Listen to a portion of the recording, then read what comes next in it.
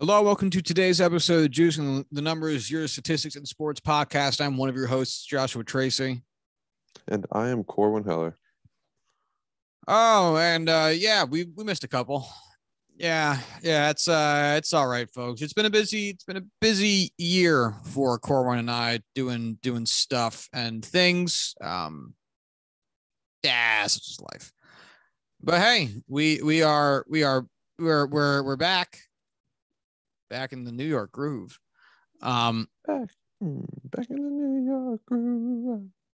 Yeah, and figure we just kind of start plowing through stuff. I don't feel like there's too much news type of stuff, but figure we could start with the one thing that definitely feels as though it's been an ongoing controversy in the sports world, baseball world, over the past week or so, and that is Josh Donaldson and Tim Anderson getting into it in New York the other weekend, earlier this week. Honestly, time is just disappearing from my memory.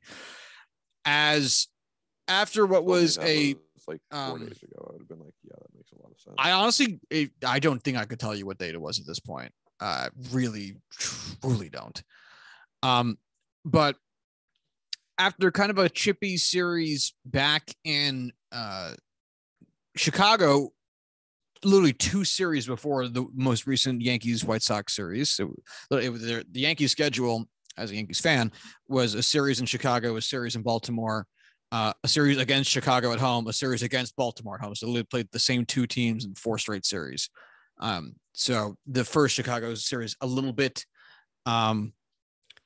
chippy after Donaldson had kind of like brought his knee down on Tim Anderson during a slide back to third, and some of that chirping has extended out to this series. So essentially, the current, I don't want to say controversy because it feels like maybe the wrong word using it again, but after making an out, Tim Anderson making an out, Josh Donaldson referred to him as Jackie during a heated exchange, in which both sides were barking at each other a little bit.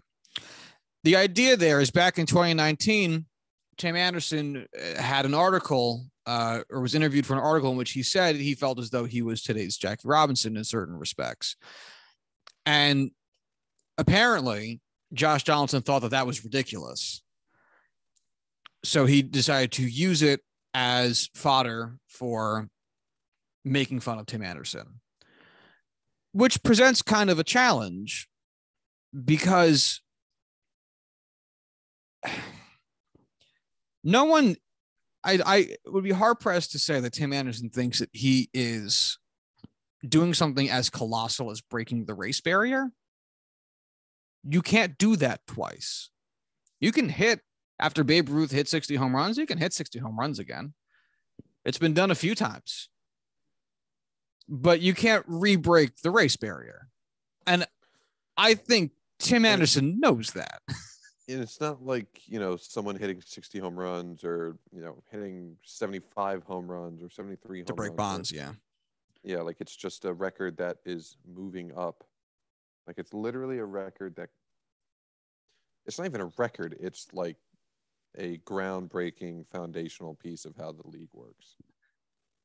And part of what made it that, and part of what carries Jackie Robinson's legacy in the game today, and it's so funny we're talking about this because we've had a couple conversations in the past, including one on this show with Shaquille Taylor, which it's like, don't boil down baseball's entire relationship with race down to just Jackie Robinson. So it's so ironic that that's essentially what this conversation has forced us all to do a little bit. Mm-hmm. But it's like every Black baseball player in MLB has their legacy tied directly back to Jackie in a certain type of way. And when they do anything, they're doing it really, directly or indirectly with a tie back to Jackie Robinson. When someone fights for your ability to do something and they succeed, you then continuing to do that thing is carrying forth their legacy. that's the whole idea of trying to break any barrier, is that that's what you did. And on top of that, what Jackie Robinson also did beyond just breaking the race barrier and being a very, very good player, won an MVP, the Rookie of the Year trophy is literally named after him, winning a World Series. 2? I'm going to stick with 1. I only thought it was 1. He also did his best to make sure that youth baseball was advanced in the Black community, and that Black baseball players of younger ages got a chance to get a foothold in the game, which was what Tim Anderson was referring to in his 2019 article. Not he thought like, I am Black and I am good at baseball. That makes me Jackie Robinson, which would be some wildly reductionist thinking from a man who I'm sure has thought much harder about who he is in society than that. And so when you boil down really what is kind of a nuanced concept, which is Jackie fought for me, Tim Anderson. He didn't know who I was, but he fought for me. I am carrying on that legacy. And we've talked about Tim Anderson a lot in the past because he has been a bigger figure. He's been a guy who is willing to show a lot of emotion, a lot of personality on the field, which is also advancing the ball game in a much, much smaller way comparatively to breaking the race barrier, but is also advancing the game in a certain type of way to be more accustomed to Black expression in the game, African-American expression within the game, but is also carrying on Jackie's legacy in the way that he does it with his youth engagement. Oh, so much backstory. Oh, all right. Sorry, go ahead. When this first broke, the way it seemed was Josh Donaldson had seen this article that had come out, earlier that week or a couple days beforehand. And when I first heard it and, saw everyone reacting the way they initially did, it was like, hold on, guys. Like he literally called himself Jackie Robinson. Like, yeah, like if he just gave this interview, if I read it, sitting on my ass in the clubhouse before the game, it's like, yeah, like I would probably make that joke and think nothing of it. But that was 3 years ago with nothing even remotely close to, nothing has come up in the past several weeks or months even that would bring that back to the spotlight to cause something like this to be the first thought when hearing such a thing. This is just a really poorly done attempt at making a joke that is without question racially motivated. Look, I'm not going to call Josh Donaldson racist. I'm not going to say he's a bad person because he made a,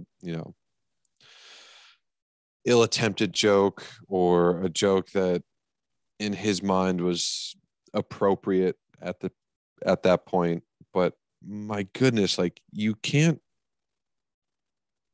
be a functioning member of society in this day and age and not know that that is not something you can say to someone, and that is a bad thing, objectively bad thing to say. Yeah,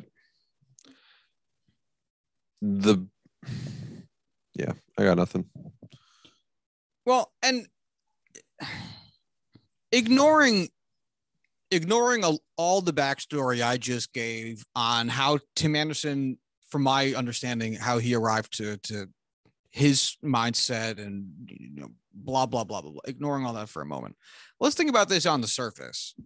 Okay. You're trying to I'm Josh Donaldson. I'm trying to rile up the person I'm directly looking at, right? My opponent in the game. I'm trying to piss them off. Okay. That's what shit talk is. I'm trying to piss you off. Okay. That's my mindset. To do that, to accomplish that feat, I'm going to use one of the most well-known names in all of sports and probably the best known Black baseball player in MLB history. I'm going to invoke the name of a Black man to make that other Black man feel bad about himself. How wild is that? How, like, on its surface, how wild is it? Imagine there was like an Asian kid in your class at school, or like an Asian dude at your job, and you just kept referring to them as Kim Jong-un or some shit like that. Well, he was a bad guy. Jackie Chan. But Jackie Chan. That's much better. Like, imagine you just refer to every Asian dude you fucking met as Jackie Chan. You know how wildly racist that is? I know people like that. I knew someone who called other people Jackie Chan. Yeah. He was not a well-liked person. No. He was a dick. Yeah. And I bet, you know what? I bet he was doing it because he thought he was a nice, fun guy.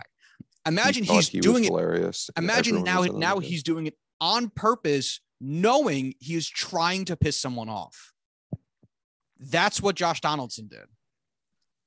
And I think at another level, if this was like a Joey Votto or who's the first baseman for the Marlins that was just messing around with the Ozzie Albies?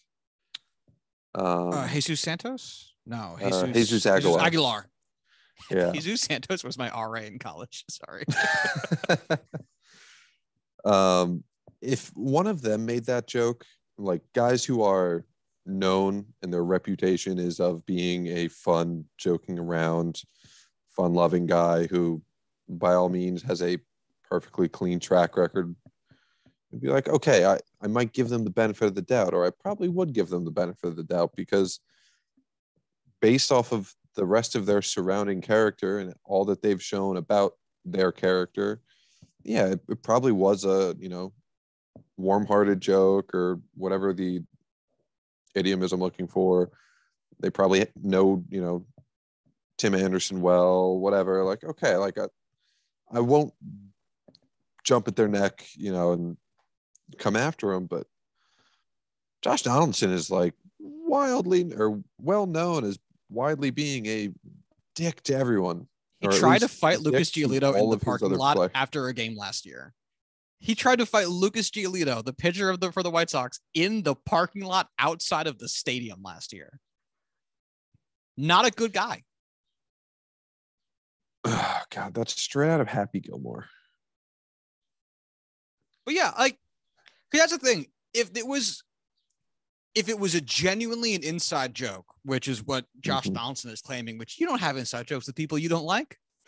Really, It's just bullying and they just keep calling you the same thing and you don't fight back.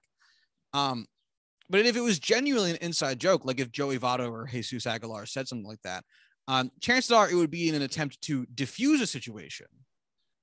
And Tim Anderson would have no problem with that, because it would genuinely be a thing where that they called each other, or, that, like Jesus Aguilar called him Jackie all the time, and they're smiling, yucking it up at first base. And, Tim Anderson's getting real hot, and Aguilar would be like, all right, it's all good. Come on, Jackie. Like, it's all, or some shit like, like where it's like, you're right. Shit's fucked. It's going to be all right. Like, I got you. Some shit. Not that. You don't get a rise out of somebody by invoking the name of, one, a person who just happens to share a ethnic background with them, and also someone who would be their hero. Yeah, not what friends do. That person that you idolize and look up to and base your life off of them? I'm going to use them derisively as a fuck you in the middle of a random baseball game in May.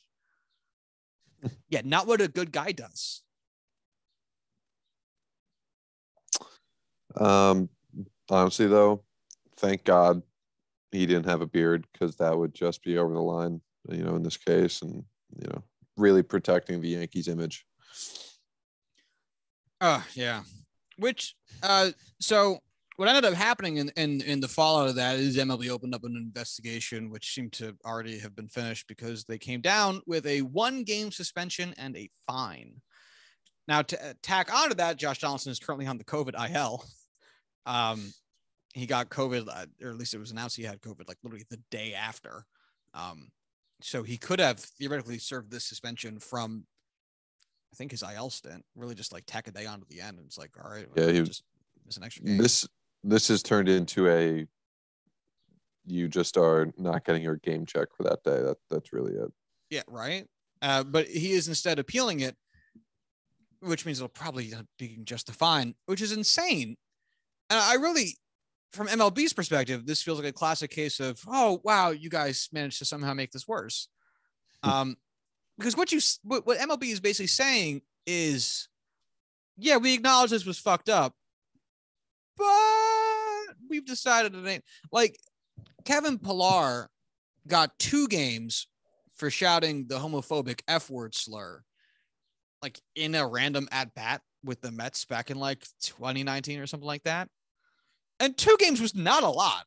Like, it's not a big suspension in any way. And if you're going to suspend Donaldson for this, then you have to agree it was severe to some capacity. And if you're going to agree it's severe to some capacity, the only lines on which it could have any severity would be racial lines. And then to issue a suspension that is not very stringent for what you are de facto claiming is a racial incident is pretty fucked up. Like, didn't they suspend Tim Anderson for more games for using the N-word? Did they? Remember that when that was a story like 2 years ago or something like that? I don't think I do. Tim Anderson used the N-word in the game, and I want to say they suspended him for saying it on field. And I want to say it was for more games than what Josh Donaldson just got, which would also be wild.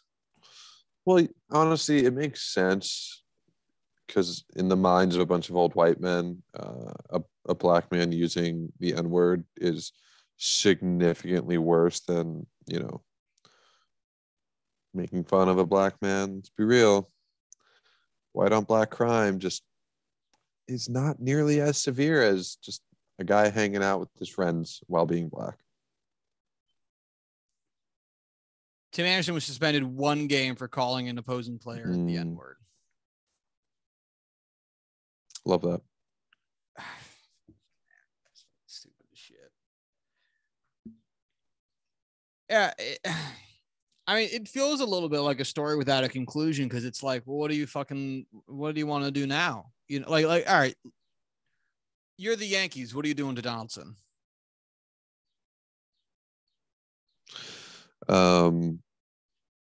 Trade him to, I don't know, the Twins for Gio Urshela. Haha.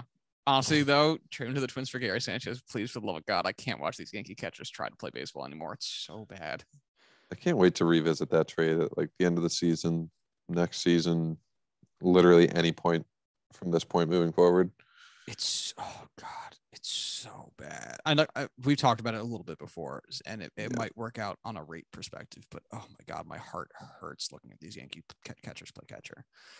But for real though, what do you think you would do? What do you think it would do? You would do if you were. Oh, what I would do? I would probably, the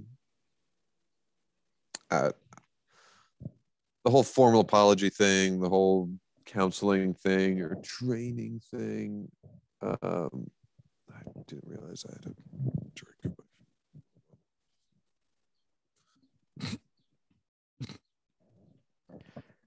Sorry.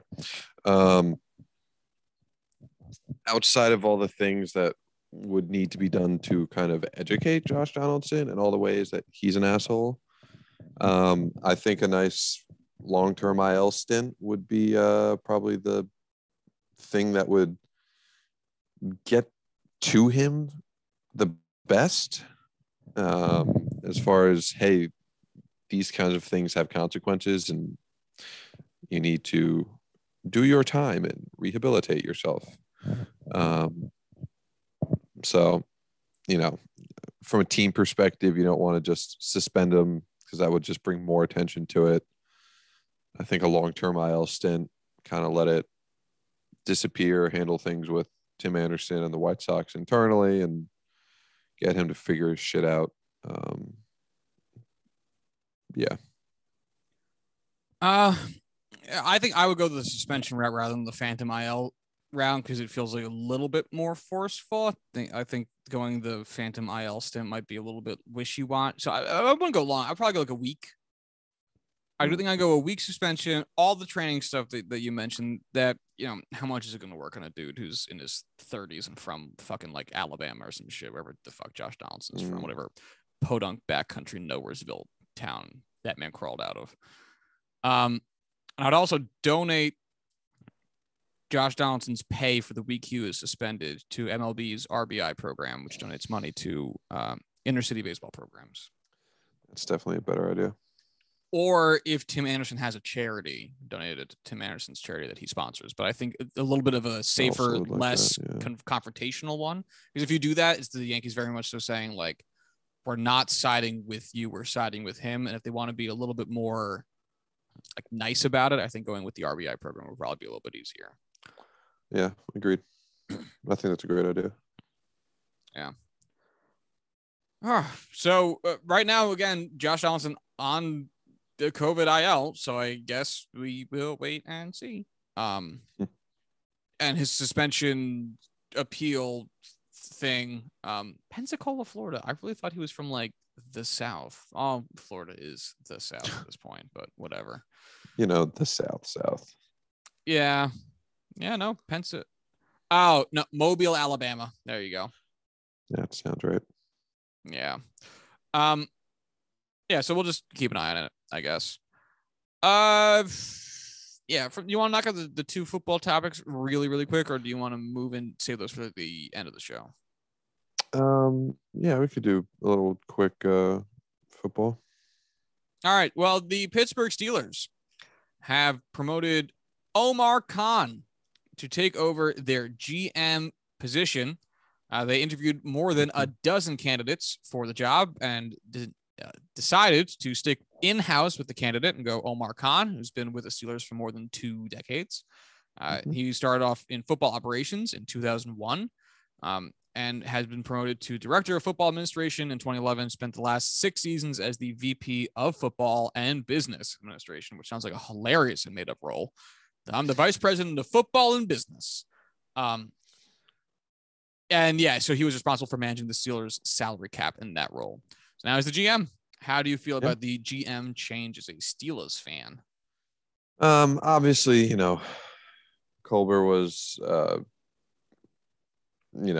one of the GOATs. I think he could genuinely be a Hall of Famer type guy. Just how much he was able to do for so long. He'll be missed. Omar Khan's been the GM in waiting for what's felt by, at least the last 5 or 6 years. He's interviewed with what feels like a dozen other teams, seemingly every season for open GM positions. He's been the mastermind behind contract negotiations and all of these extensions and signings that seemingly always seem to get the Steelers under the cap. They're always able to kind of renegotiate, restructure contracts to get everyone to fit. It's been kind of amazing how well it's worked for so long. So I'm happy he's the guy. Another internal guy, Brandon Hunt, was another front runner. He's been one of I think he's been the head scout, the head of college scouting, which has been huge. So this inevitably would kind of foreshadow him moving on in the future. That being said, we also hired an assistant GM, Andy Weidel, over from the Eagles, who had also interviewed for the GM position itself. So I'm very excited for this new front office, new DC, new OC, new front office, new quarterback. This is the start of a brand new era for the Pittsburgh Steelers, with seemingly the only piece of continuity from the last regime being Mike Tomlin, which by all means, I'm very happy to have Mike Tomlin being that one piece. So this is pretty exciting. I'm definitely not expecting the Steelers to immediately jump to being AFC frontrunners or title contenders anytime soon, but there's hope on the horizon, and it being the Steelers, you kind of have to trust that they know what they're doing. Yeah, that's what I was going to say too. I mean, we're not talking about like the Jets or Jags promoting from within, where it's like your organization's been a dumpster fire. What the fuck have you been doing that we're going to trust you with the job? The Steelers have been remarkably consistent. They're tremendous at drafting, especially within certain specific position groups like wide receiver, and have been a perennial contender and haven't been under 500 like Corwin's entire life since he was born. That and getting to have Tomlin, it's like when we talk about if you have a good quarterback can save a good coach, or if you have like a rookie, you have like a young team but bring in a veteran quarterback, they can kind of help be like fucking Peyton Manning was on the Broncos in 2012. This feels like that. It's like, yeah, you're going to be GM, but you have someone that you can lean on that can also kind of help make you look good. Like Mike Tomlin can really not just be a voice to help guide Omar Khan, who's also already been in the organization for 20 years and I'm sure knows how it works. But, you also got one of the most competent head coaches in NFL history that can make almost any roster decision you do probably look at least halfway decent. And if you go through 3 rounds of interviews with over a dozen guys and it ends up being the guy that you've been grooming for 2 decades, it only increases the confidence you have that, hey, this is by all means likely to work out. Yeah, as Cora and I have talked a lot in our personal lives, hiring from within usually makes the most sense. Promoting from within, I should say, there's people there with some institutional knowledge that if you're a well-run organization, it's probably good to keep around. So, yeah, good stuff. Other bit of NFL news real quick. Colin Kaepernick is working out with the Raiders, I think, as we speak, for a chance at a comeback. He has not played or I guess been on an NFL roster since 2016. So it's been quite a stretch. How much impact he will have should he get signed with the Raiders is to be seen. We've talked a lot in the past year about Derek Carr and how he's been so weirdly, quietly consistent and good. So it's tough to move on from a guy or say you're going to draw down the reps of a guy who reasonably is going to throw you 4,500 yards a season with like no issue. But still, it's great to have Cap potentially back in the locker room, back in the NFL, especially given his exit. And it'll be really interesting to see because this really, I promise I'll turn it over to you in a second. This really is like a no lose situation for the Raiders. So either Cap doesn't, have the ability to be on the roster. It's like, all right, well, hey, great PR. Or he does. And then let's say he's on the roster and he sucks. All right. Well, I mean, we have Derek Carr, like we're good. Or he's great. And then you can trade him to a QB needy team at the deadline, who reasonably just needs a quarterback, whether that be from injury, whether it be the Indianapolis Colts, never settling for one quarterback for too long. Fucking whatever, imagine a world in which everyone on the Giants kills it this year, except Daniel Jones, a surprise to nobody. Oh, hey, maybe it's like fucking, all right, well, the wide receivers are good. Running back position's playing well. We figured out the offensive line. The defense is up to snuff. Just need a new quarterback. Colin Kaepernick's been playing well in Oakland. Can't fucking hurt. Vegas. They're in Vegas. So yeah, what do you make of it? It's great. It's a workout. Not a signing, but what do you make of it? I'm glad he got the workout. I'm glad there are teams showing that, hey, this guy isn't going to be blacklisted. This is, we're willing to bring him in, give him a chance.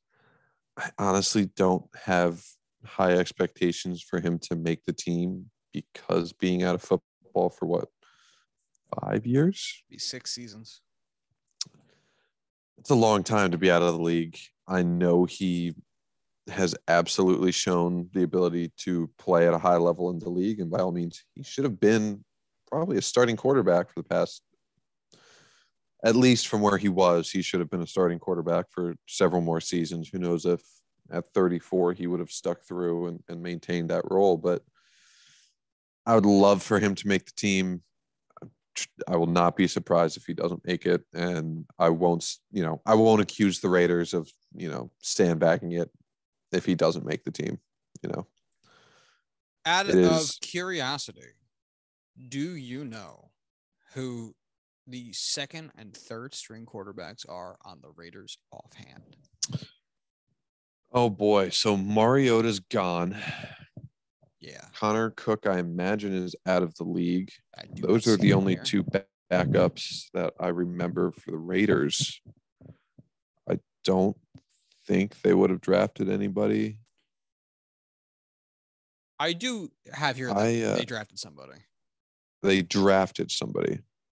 Their fourth stringer. I did not count him, but yeah. Okay. I see a. I couldn't tell you a single.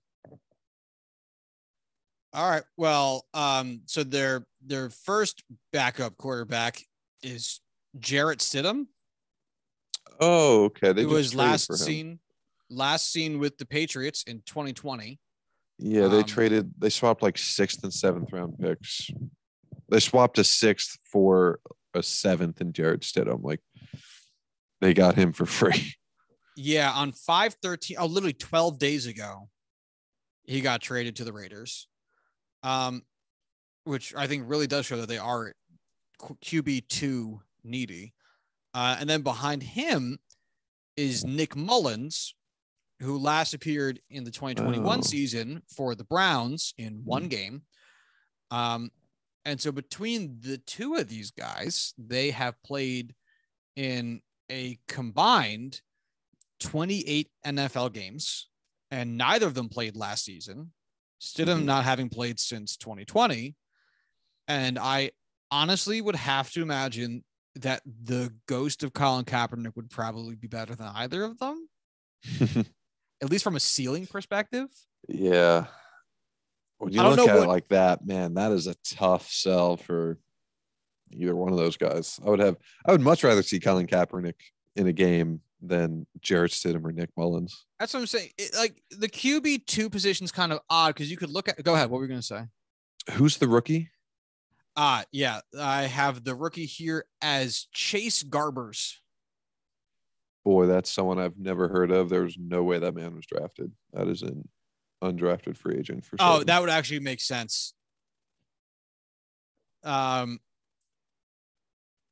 Yeah, he wasn't drafted. He was an undrafted free agent. Yeah. Chase Garbers, out of Corona Del Mar High School, and then Cal Athletics. I don't know what Cal Athletics is. Is it just Cal? University of Cal. Cal. I don't fucking care. It doesn't matter.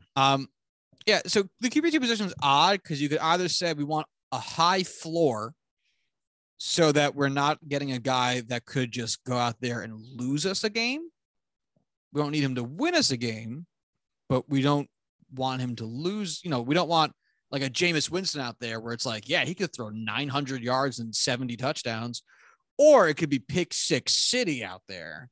Who knows? Or you could view it as we want a guy that we can gamble on a little bit when our quarterback's out and we got 12 minutes left and we need 2 scores, that you can look at it either way. And if that's the case, honestly, I have to imagine that both Colin Kaepernick's floor and ceiling are higher than both of these two fucking dudes. But and it's also the AFC West is a bloodbath with the edge rushers that are on every single team. The chances of Carr's missed time. The chances of a Carr starting quarterback from that family getting absolutely mauled by sacks is historically very high. So if he's out for an extended period of time, it's Vegas, baby. There's a lot of stuff going on in that town. That's not football.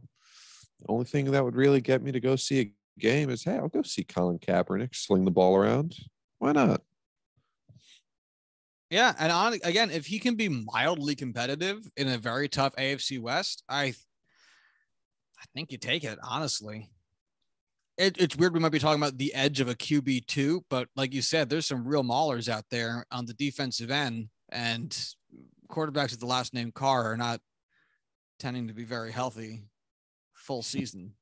So, yeah. I really, at this point, I think it's a no-lose situation. Yeah. One of those super rare no-loses. You're going to be able to sign him to a just stupidly team-friendly contract regardless. Probably definitely above vet minimum, but probably not by much. I think you could get him for vet minimum. I was going to say, maybe you could. Maybe you'd want to be like cool as the Raiders and show some additional money, but I don't think it would take a lot if you're going vet minimum. Vet minimum would have to be pretty high too, considering his years of service. Because doesn't it scale? I don't know. I'm not looking it up. One would think, yeah. I think it does. I really don't know. I'm also not looking this up because I don't give a shit. Yeah. All right. Let's move on then. Sure. Shout outs to you, Colin Kaepernick.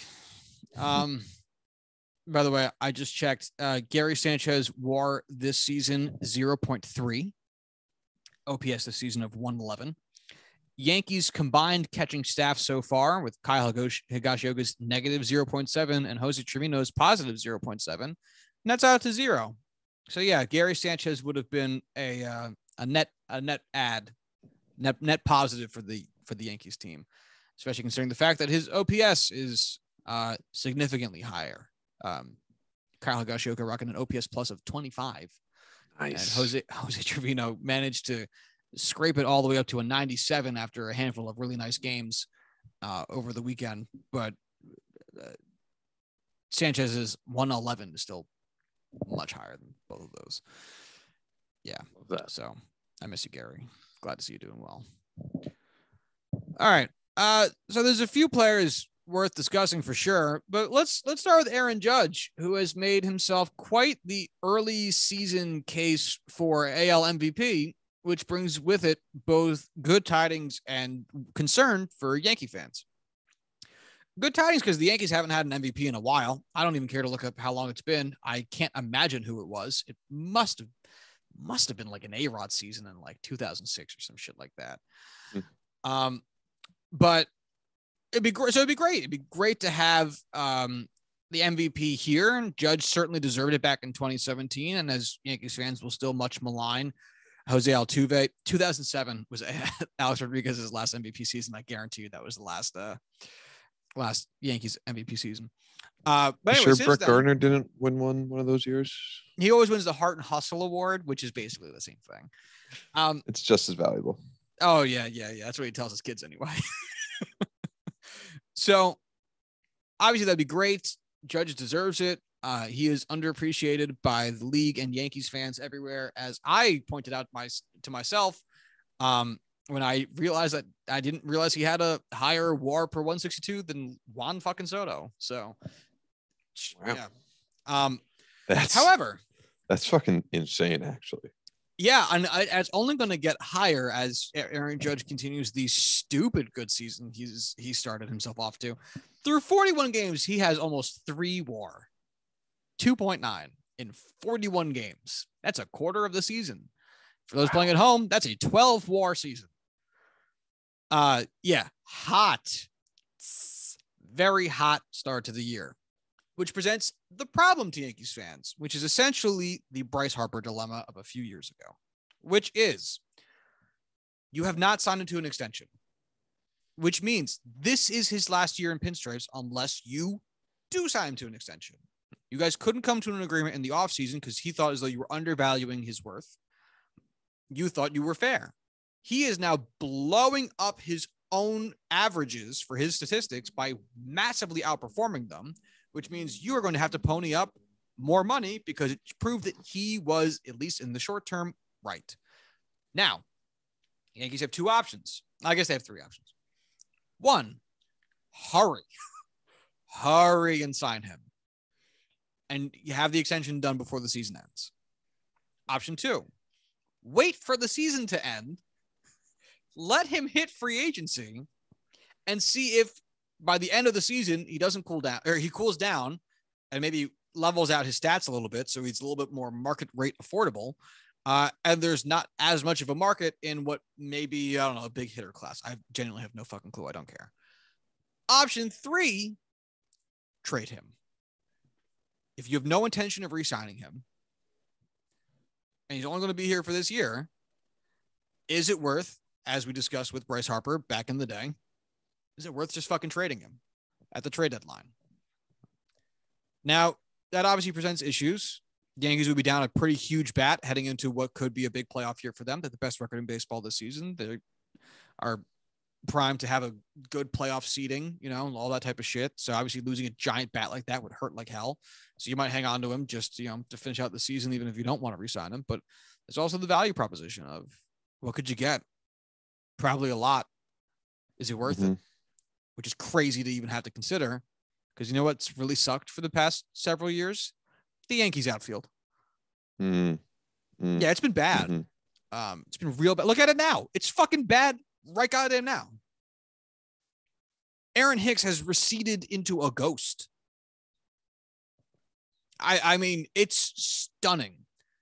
Joey Gallo has not panned out to the degree that everyone hoped. I'm not saying he's been truly horrific like a lot of people think. I don't think he's been truly horrific, but he's not been what we thought we were going to get. Who the fuck's our fourth outfielder? Marwin Gonzalez has been playing too much outfield for my liking. So, yeah, I don't think you can afford to be like, Judge, who needs her?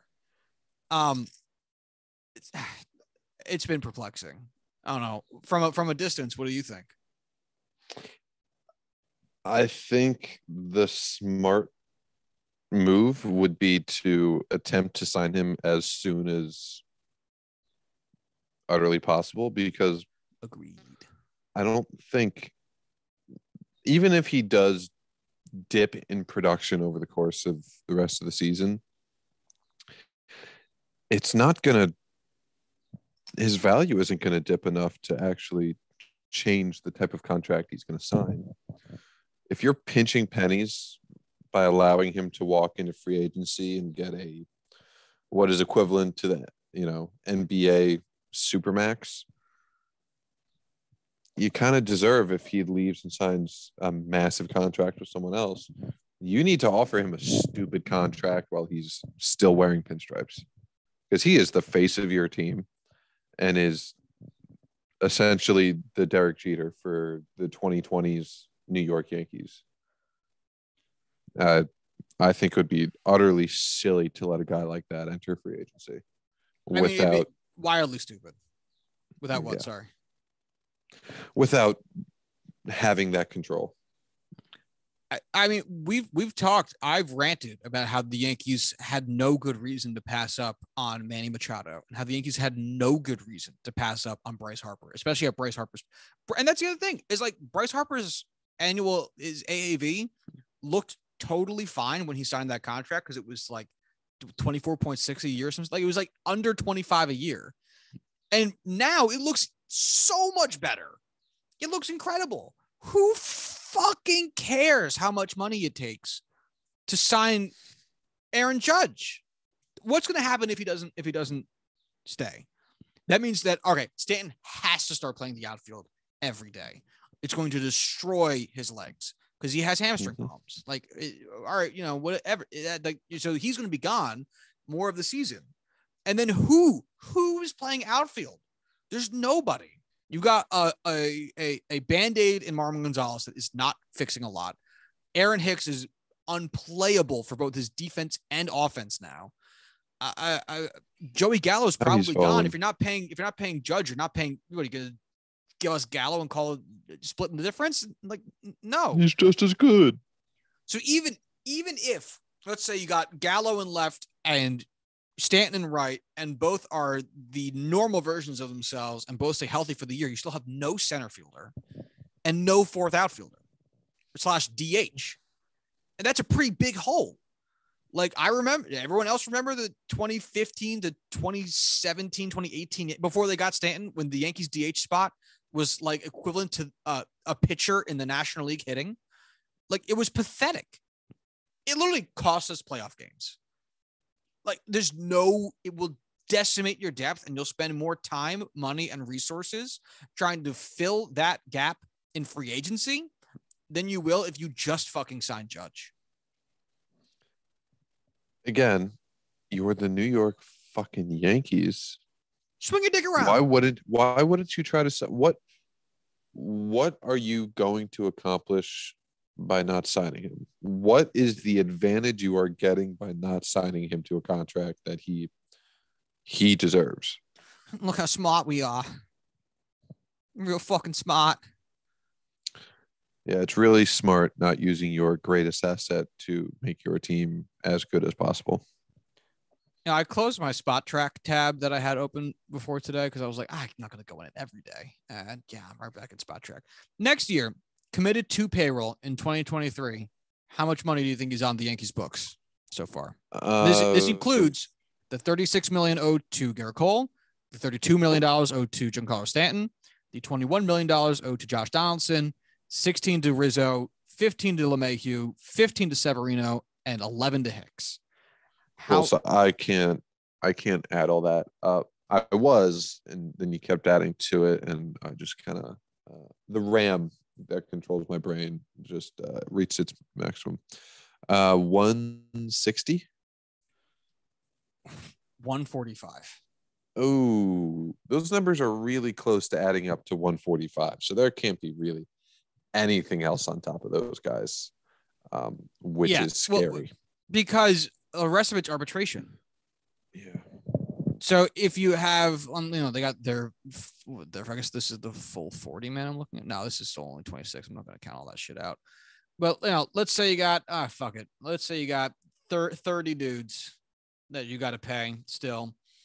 And their ARB average, because it's all, it's a whole bunch of spread of different ARB years. Some of these guys are still going to get minimum, blah, blah, blah, blah, blah. So let's average it out to what? $6 million, $7 million a player, given all the big spread in ARB. Some are going to be over that because, like Jordan Montgomery's going to be over that, but Miguel Andujar will be under that. Clay Holmes will probably be under that. Michael King's in ARB, his first ARB year. He'll get under that. Let's call it $6 million. All right. Yeah, that's not. It's we're talking $18 million. Like, fucking just get over it. Right. Just move the fuck on. Just all together. You're right. Tack on $20 million just to round yourself up. You're under 170. Signing Judge puts you at 205. You're at 240 something right now. It's kind of ridiculous. I don't really understand what Hal's end goal is. I really don't know if he views this purely as this is a business. In order to do that, in order to run a good business, we need to cut costs, and labor is always the biggest cost. So we could replace him. That's the thing. It feels very like I read Moneyball back in 2007. I know, we just need to get the on base and the slugging from other places. We just need to average out all that slugging across the team. I'm really smart. I read Moneyball. And it's like fucking, or you could just get this one guy. You have, and that's the thing. It's like, all right, you signed Gerrit Cole. Amazing. Great. Would you follow that up with the next offseason? You're fist up your own ass. Like you did nothing. And so far it's worked out. Like the Yankees have the best record in baseball. So far it's worked out really nice. But it's just a bizarre thing to have to constantly do where it's like, we'll do this big splashy thing and show that we will spend money. Oh, but then we got to pinch our little penny somewhere else. It's not like this is a player who looks good on paper, looks good in headlines. Yeah, he's the face of our team, but from a stats perspective, the value isn't quite there. This is Aaron Judge. He is objectively that good and worth that money. This is purely a financial penny pitching move, not a sly money ball maneuver to get guys that get on base.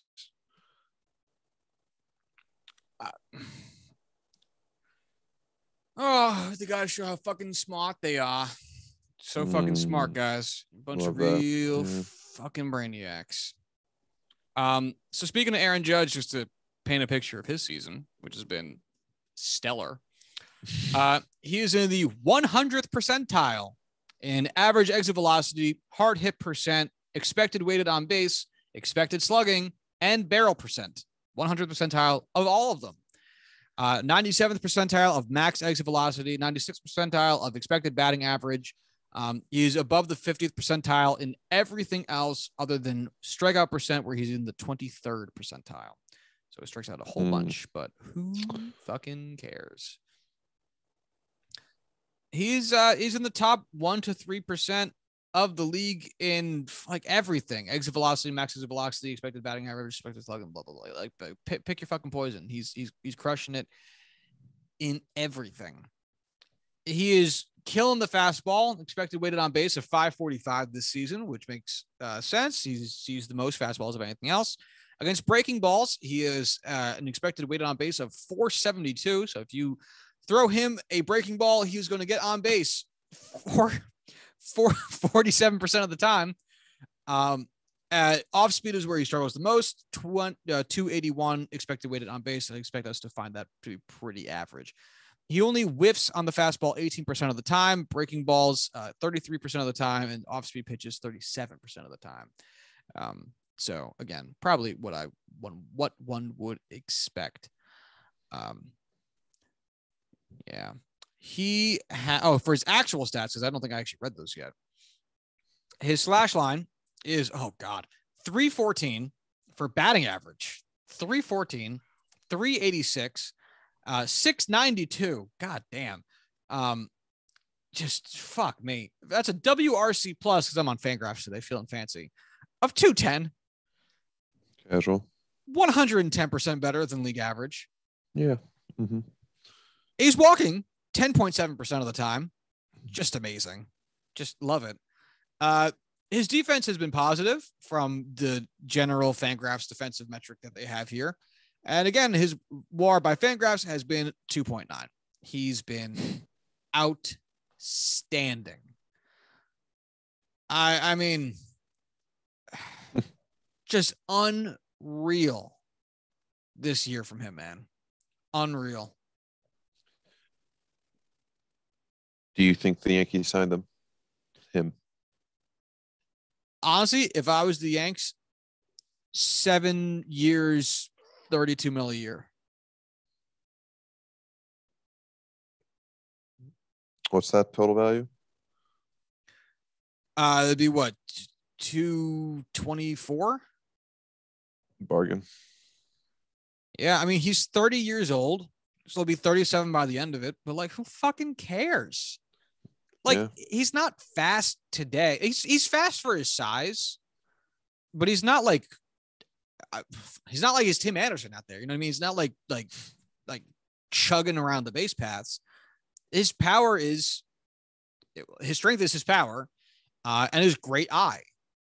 And both those things are going to age him pretty well. Like, that's what kept. I know Pujols has had some up and down seasons with his time with the Angels, but I mean, that's what kept Pujols playing in his 40s like he is now. You know, those skills, especially the eye being the big difference maker, like those things will age relatively well.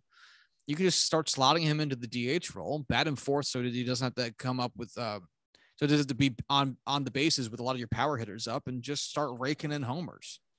Right.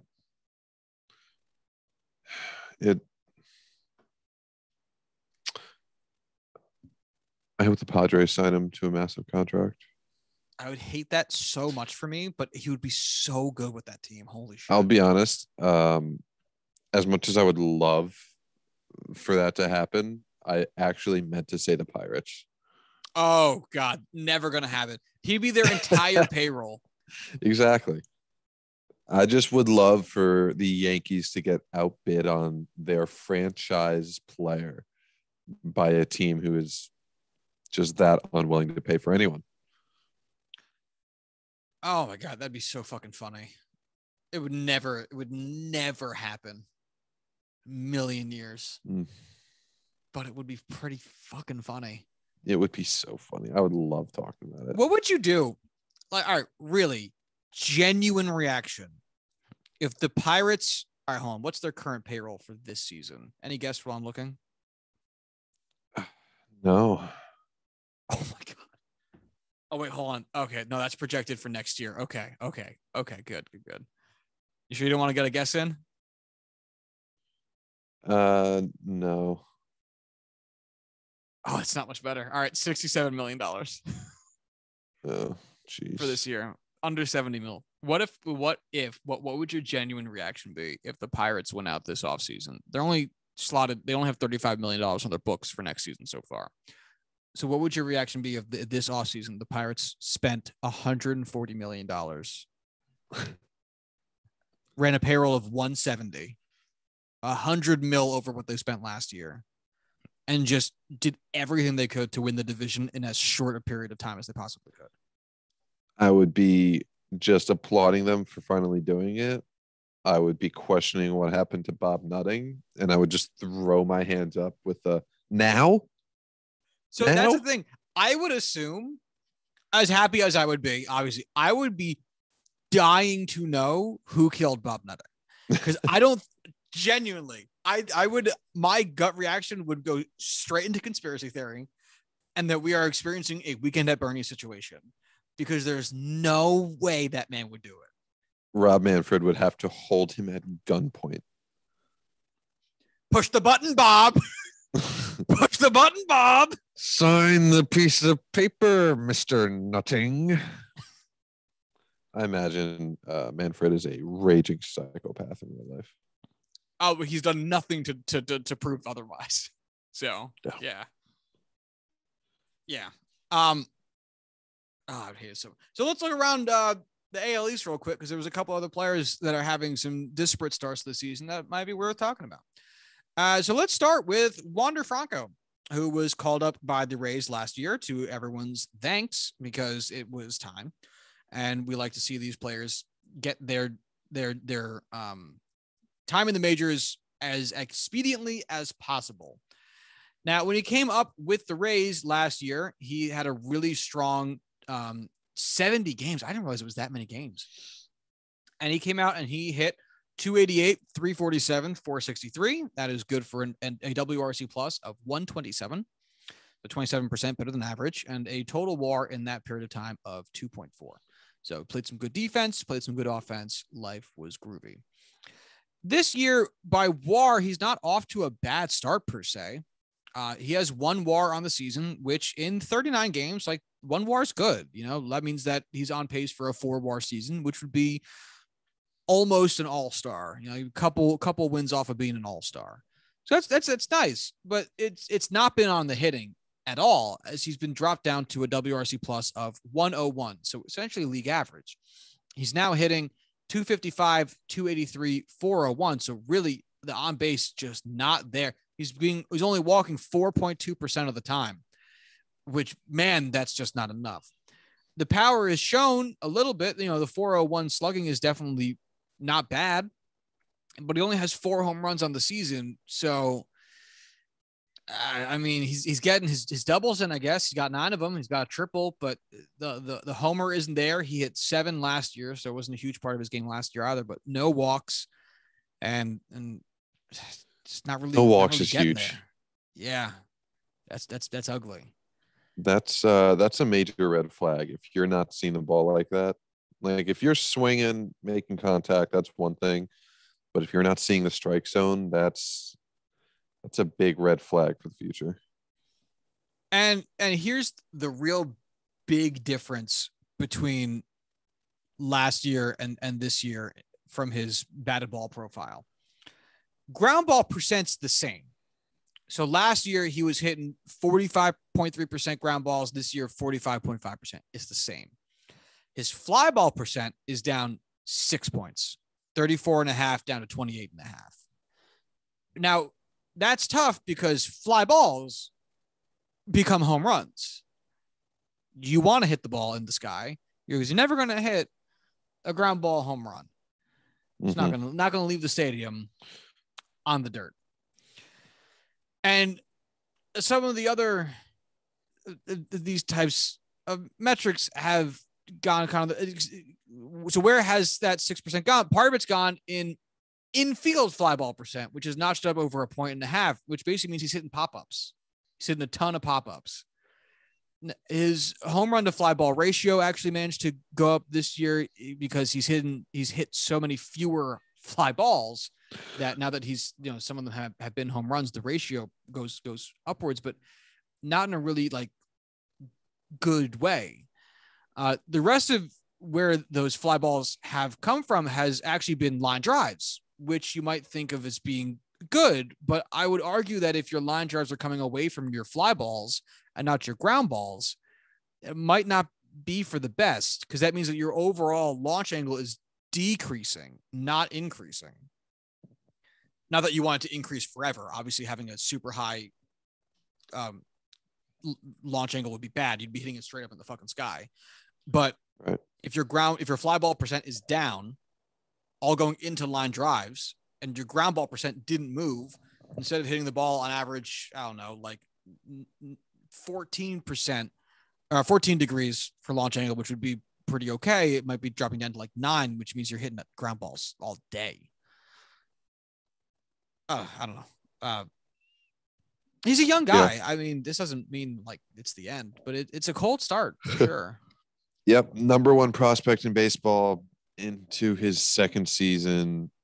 I'm confident he'll be able to figure it out, but this is just, it's not what you would want to see, but of course it doesn't actually matter towards, whether or not he's actually going to pan out.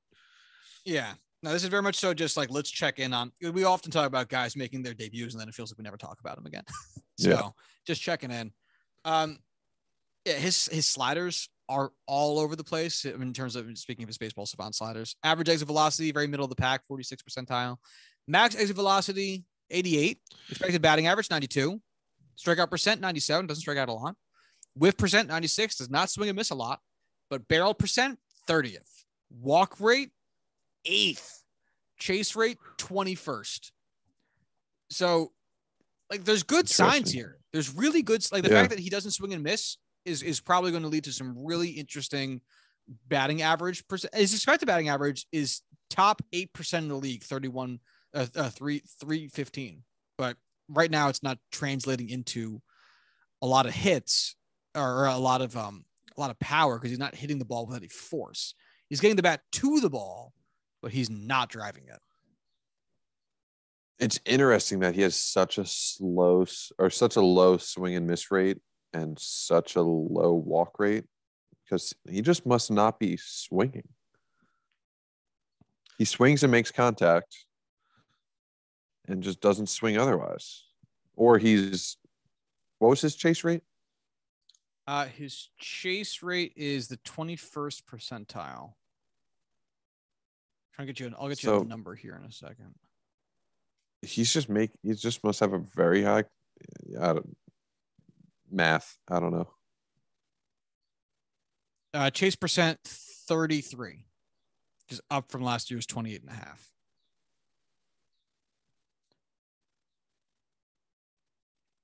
Yeah. So maybe he just needs to be more selective. He might need to sell out for a little bit more power. Yeah. Because if he's making contact with everything, he might be expanding his zone a little bit too much. So his in-zone contact percent is 92.9%. So if you throw the ball in the strike zone and he swings at it, he's going to make contact with it 93% of the time. That's huge.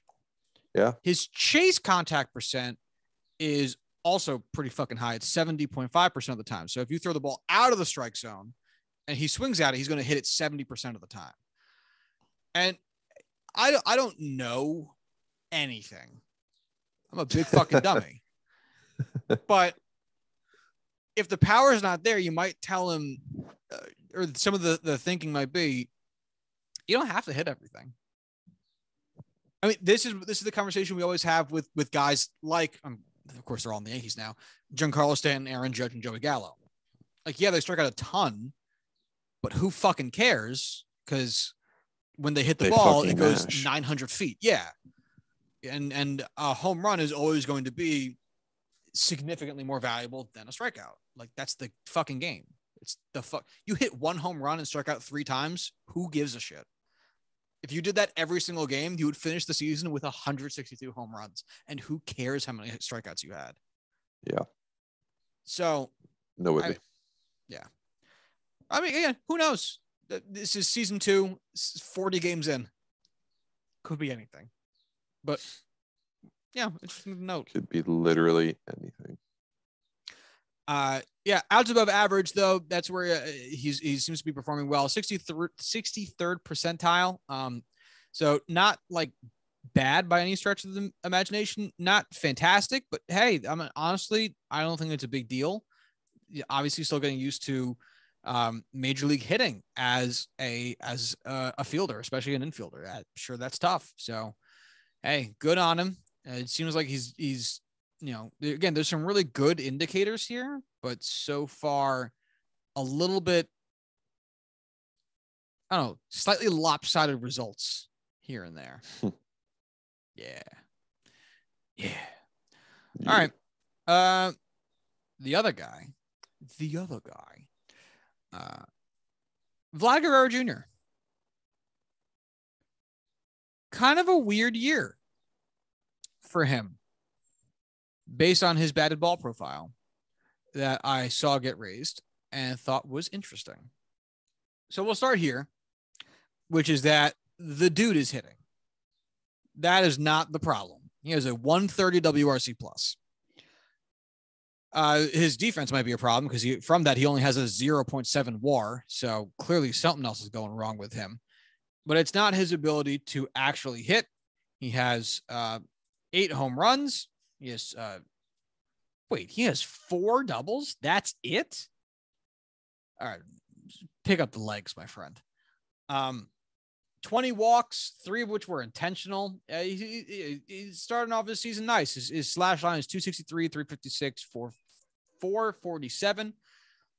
Really, his base running is negative 1.9. I can tell based on the doubles. I didn't even need to see it. Yeah, it's no good. It's no good, my friend. But now check this out. So we just raised the issue with Wander Franco about his ground ball and fly ball ratios. Vlad Guerrero heading in so far this season, 2021 fly ball percent, 36.5. This season is down 7 percentage points to 29.6. And where is that 7% going? Almost exclusively to ground balls. It is going from 44.8% in 2021 to 51.2% 2022. Which means if Vlad Guerrero hits a ball, makes contact with a baseball, it is going on the ground 51% of the time. That's rough. His line drive percent ticked up 0.5 point from last year. That's just to account for the other missing percentages and the fly ball percent going down. Infield fly ball percent went up 3 points. Also a pretty big difference here in these stats. But man, it's an ugly batted ball profile. Ugly. Yeah, that is absolutely not something you would want to see. Like we just talked about how what we saw from Wander Franco isn't something that we want to see from a young player. That's not something that's going to be or those are red flags. That 51% is a major red flag. Now he's getting away with it a lot because he smacks the shit out of the baseball. In 2022, his average exit velocity is 93.6, which is top 3% in the league and his second best of his career. And his max exit velocity is 119.9, top 1% of the league and the best of his career, not counting his brief rookie campaign. He's in the top 3% in the league in average exit velocity, max exit velocity, hard hit percent. He's in the top 10% of the league in expected weighted on base, expected batting average, and expected slugging percent. But those are pretty reliant based on the fact that he smacks the shit out of the ball. The problem is smacking the shit out of the ball in the air will lead to eventually a lot of home runs and some good doubles. Smacking the shit out of the ball on the ground will eventually lead to better defensive positioning. That leads to you, Mr. Not Very Fast Man, making outs to first a lot. That's my concern with down the stretch or second half Vlad that I saw get raised by somebody else. I didn't just notice this, but it is interesting because it's like the opposite of what we talked about for the Mets. The Mets were like hitting the ball soft as possibly could be, but just finding every hole in existence. And so even though their expected stats were like kind of shitty, they were scoring a bunch of runs and winning a bunch of games, and that's held up. They're still doing it. It almost feels like Vlad's primed for the opposite. It's tough to say, obviously. I mean, but that fly ball ratio or percent dropping so much, not good. Not good. Not good, Jim. Not good. And as crazy as it is to say with a 130 WRC plus, it is 30 points lower than where he was last year.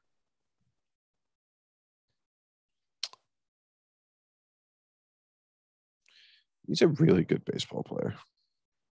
He is, but it makes you wonder where is he going to end up? That's what I'm so curious about. All right, slow your roll. Like, slow down. He has a career 7 WAR. Let's slow down.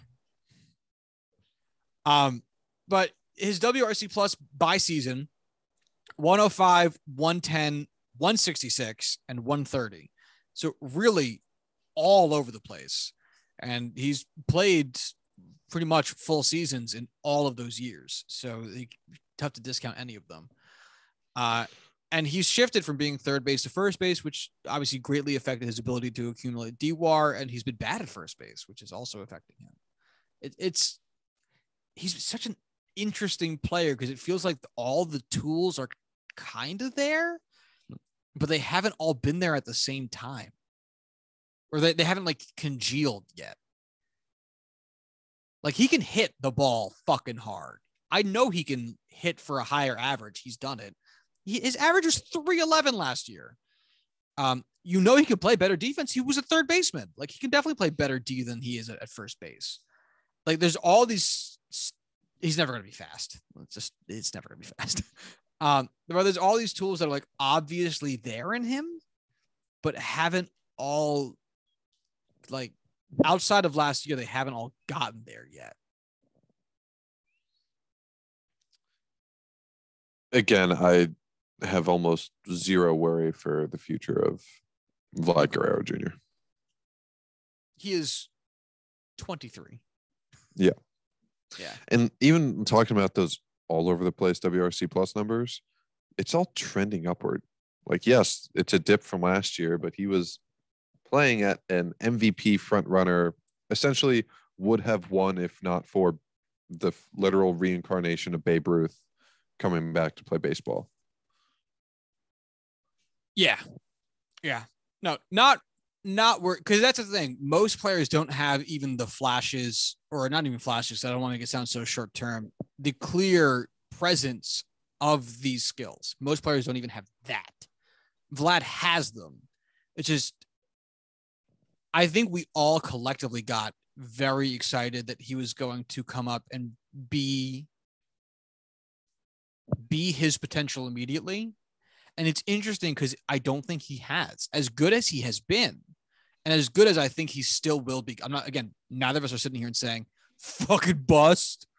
But like, I don't think he has yet been the guy that he can be. Even last year, I think he can be better. He had a really good season last year. I really think he can be better than that. Yeah, absolutely. Well, better than the best is a hard thing to say so definitively, but yeah, I mean, him doing that consistently would, I think, in my mind, quantify being better than that. Because if that's your baseline, you can have a fucking unbelievable ceiling. He has it. He's got it in him. I refuse to believe that Vlad Guerrero's peak is a 6.3 WAR season. Refuse to believe that. It's going to be That's just silly. I don't know how his WAR was that low when he put up the numbers he did. Horrible defensive base running. Okay.